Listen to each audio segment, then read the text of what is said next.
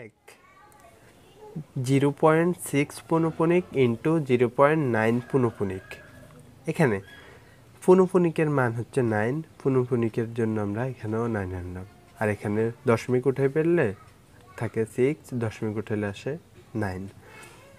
এখানে উপর নিচে আমরা কাটাকাটি করলাম, 3 দুগুণে 6, 3 তিরিকা 9, নিচে হচ্ছে 3, উপরে 2, আর এখানে 9কে 9 দ্বারা ভাগ করলাম 1। 3/2কে 1 দ্বারা গুণ করার ফলে 3/2 থাকে, তাহলে এই অঙ্কের অ্যান্সারটা হচ্ছে 3/2। এরপরে দশমিকে প্রকাশ করার জন্য আমরা প্রথমে মিশ্র ভগ্নাংশ থেকে অপকৃত ভগ্নাংশ প্রকাশ করব। এরপরে এটাকে আবৃত দশমিকে প্রকাশ করার জন্য হর দিয়ে আমি লবকে ভাগ করব। হর দিয়ে যখন আমি লবকে ভাগ করি, সম্পূর্ণ ভাগটা আমি এখানে স্ক্রিনে দিয়ে রাখছি, তোমরা দেখে নাও ভালো করে, যাতে তোমরা অ্যাসাইনমেন্টটা সঠিকভাবে তৈরি করতে পারো।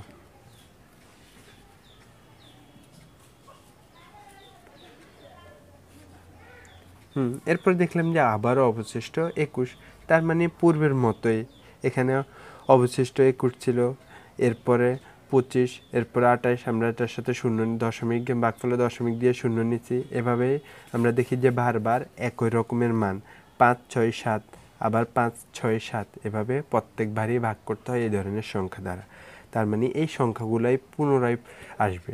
তাহলে আমরা যেহেতু আবৃত দশমিক বের করি, তাহলে আমরা দেখতেছি যে 5, 6, 7, 5, 6, 7 এভাবে আমি যদি আবারও করতে থাকতাম তাহলে 5, 6, 7, 5, 6, 7 এভাবেই পেতাম। এই জন্য আমরা অ্যান্সারটা নিব যে 32, অ্যান্সারটা নিব 32.567। 3 সংখ্যা দশমিকের পরে নিলে হয়। এরপরে যেহেতু সংখ্যা 3টা পুনঃপুনিক, মানে পুনরায় আসতে থাকবে, তাহলে এটার জন্য আমরা 5-এর উপরে পুনঃপুনিক দিব, 7-এর উপরে পুনঃপুনিক দিব, 6-এর উপর পুনঃপুনিক দিতে হবে না, কারণ আমরা 5-এর উপর 7-এর উপর দুইটার উপর দেওয়ার মানে হচ্ছে 5 থেকে 7 পর্যন্ত সংখ্যাগুলি পুনঃপুনিক। তাহলে এটাই হচ্ছে আমার 2p-3। এটাকে আমরা দেওয়া আছে n সমান 2p-3। এখানে n এর এমন একটা n এর দেওয়া আছে n সমান 2p-3। এখানে আমরা কি করব, আমরা n এর বর্গ করে 4 দ্বারা ভাগ করলে প্রত্যেকবার ভাগশেষ কত থাকে আমাকে সেটা বের করতে হবে। এই জন্য আমি লিখলাম দেওয়া আছে n সমান 2p-3। তাহলে এখানে প্রথমত যেহেতু p আছে, পির মান 1 যদি হয় তাহলে পির জায়গায় আমি 1 বসাইলাম, 2-একে 2 থেকে 3 বিয়োগ করলে -1, মাইনাসের উপর বর্গ করলে 1, 1কে আমি যদি 4 দ্বারা ভাগ করি, কারণ আমার প্রশ্নে বলছে 4 দ্বারা ভাগ করতে, আমি যদি 4 দ্বারা ভাগ করি, দেখি 1-এর মধ্যে 4-এর নামটা পড়া যায় না, এই জন্য 0 বার পড়ছি, 4-এ 0, 0 বিয়োগ করছি 1, বাক্সে অবশিষ্ট দেখতে পাচ্ছি এখানে অবশিষ্ট আছে 1। একই রকমভাবে পি সমান যদি 2 হয়, 4 থেকে 3 বিয়োগ করলে 1, 1-এর উপর বর্গ করলে 1, 4 দ্বারা ভাগ করলে একই রকম অবশিষ্ট থাকে 1। এরপর পি সমান যদি 3 হয়, 3 দুগুণে 6, 6-তে 3 বিয়োগ করলে 3, 3-এর উপর স্কয়ার করলে বর্গ করলে হচ্ছে 9, 4 দ্বারা ভাগ করলে অবশিষ্ট 1। এরপর আমি যদি পি সমান 4 নিই, তাহলে 4 দুগুণে 8, 8-এর থেকে যদি 3 বিয়োগ করি, 5 থেকে 5কে বর্গ করলে 25, যেটাকেও আমি 4 দ্বারা ভাগ করলে দেখি যে ভাগশেষ আছে 1, ভাগশেষ হচ্ছে 1। তাহলে আমি বলতে পারি যে n এর বর্গকে 4 দ্বারা ভাগ করলে প্রত্যেকবারই ভাগশেষ 1 থাকবে। আর খুবই সহজ একটা অঙ্ক, যে অঙ্কটা আমি আশা করি যে সবাই পারবে। এখানে ইউনিয়ন ইউ এর মান হচ্ছে 2, 3, 4, 5, 6, 7, 9, এর মান হচ্ছে 2, 4, 6 এবং বি এর মান দেওয়া আছে 3, 5, 7। এবার এ ডট মানে হচ্ছে ইউ মাইনাস এ, ইউ এর মান থেকে আমি এর মানটা বিয়োগ করব। এখানে 2 আছে, 2 বাদ, 3 বসে যাবে, এখানে 4 আছে, এখানে 4 আছে, এটাও বাদ, 5 বসে যাবে, এখানে 6 আছে, এখানে 6 আছে, এটাও বাদ, বাকি 7 বসে যাবে, 9 বসে যাবে। তার মানে এ ডটের মান হচ্ছে 3, 5, 7, 9। এরপরে হচ্ছে A dot cap B. Cap মানে হচ্ছে কমন, এ ডটের মানটা আমি বসে ফেলছি, ক্যাপের জায়গায় ক্যাপ বসে ফেলছি, আর বির জায়গায় বির মানটা বসেছে 3, 5, 7। কমন এখানে 2 আছে, কিন্তু এখানে 2 নেই, আসবে না। এখানে 5 আছে, এখানেও 5 আছে, আসবে। এখানে 7 আছে, এখানে 7 আছে, আসবে। এখানে 9 আছে, কিন্তু এখানে 9 নাই, আসবে না। তাহলে 5 এবং 7, অ্যান্সার হচ্ছে 5 এবং সৃজনশীল 1-এর ক নাম্বার, মানে এক্স স্কোয়ার এমন একটা মান বের করব যেটা 3 থেকে বড়, আর এক্স কিউবের এমন একটা মান বের করব যেটা 30 থেকে বড় হবে না। এই ধরনের সংখ্যাগুলোই হবে আমার সেট। তাহলে আমি প্রথমে x সমান 1 যদি হয় তাহলে এক্স স্কোয়ার গ্রেটার দেন 3। আমি দেখি 1-এর বর্গ করলে 1 যেটা 3 থেকে বড় হওয়ার কথা কিন্তু বড় না, ছোট, এই জন্য আমি এটা কেটে দিব। আর এক্সের বর্গ করলে 1-এর বর্গ করলে 1 যেটা 30 থেকে বড় নয়, ঠিক আছে। এটা যদি আমি 2-এর বর্গ করি 4 যেটা 3 থেকে বড়, ঠিক আছে।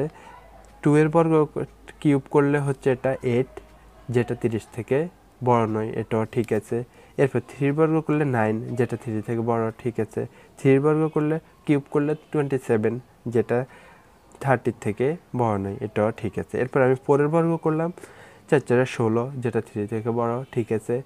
4-এর ঘন করলাম 64 যেটা 30 থেকে বড়।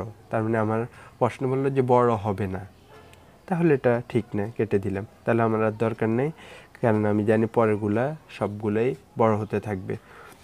তাহলে আমি সেট পাইছি 2 এবং 3। এক নাম্বার খ নাম্বার দেওয়া আছে ফাংশন x সমান x³ প্লাস কে x square minus 4x minus 12। এবার ফাংশন -2 এর মান বের করতে হবে। যেখানে x আছে সেখানে আমি -2 বসালাম, -2।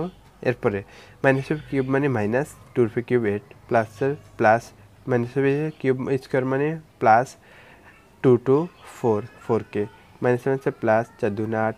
এরপর হচ্ছে 12 বসে গেছে এখানে, প্লাস 8 মাইনাস 8 কাটার আছে, বাকি আছে 4x মাইনাস 12। আমার প্রশ্ন বলছে তাহলে যেহেতু ফাংশন -2 সমান 0, তাহলে ফাংশন -2 মান হচ্ছে 4k মাইনাস 12। তাহলে 4k মাইনাস 12 সমান 0।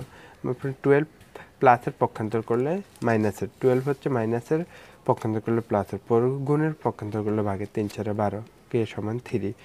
কে সমান 3 হলে ফাংশন কে মানে হচ্ছে √3। √3 মান হচ্ছে 1.730।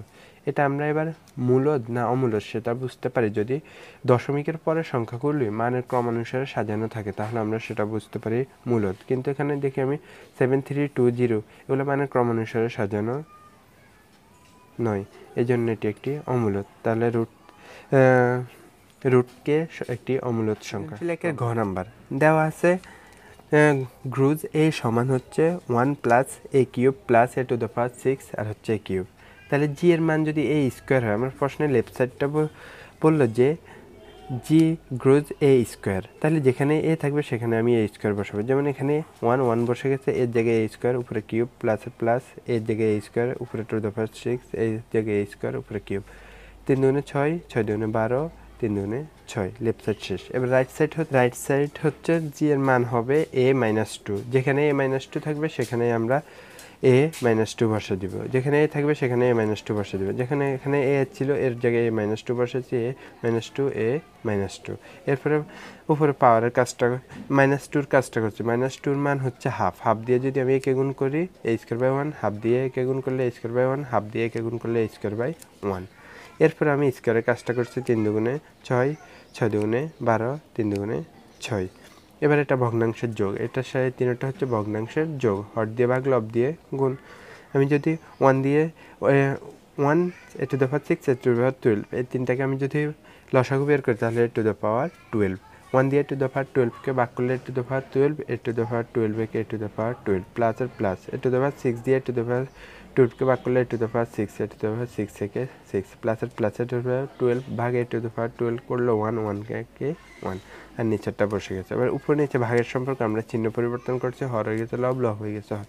শুধু এখান থেকে আমি কাটাকাটি করছিলাম, a⁴6 কে a⁴12 দ্বারা কাটাকাটি করছি a⁴6। তাহলে নিচে আছে a⁴6, এটা সাজিয়ে লিখছি 1 প্লাস a⁴6 প্লাস a⁴12। সুতরাং লেফট সাইড সমান রাইট সাইড।